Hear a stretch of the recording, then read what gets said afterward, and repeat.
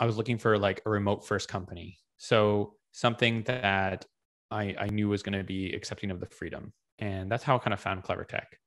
And I have really enjoyed the freedom that Clevertech was given. One of the main reasons I look for a remote free company is basically I wasn't looking for a part-time job going to my place of work. So I wanted to spend my time somewhere else. Mostly nowadays, I spend that with my family and stuff.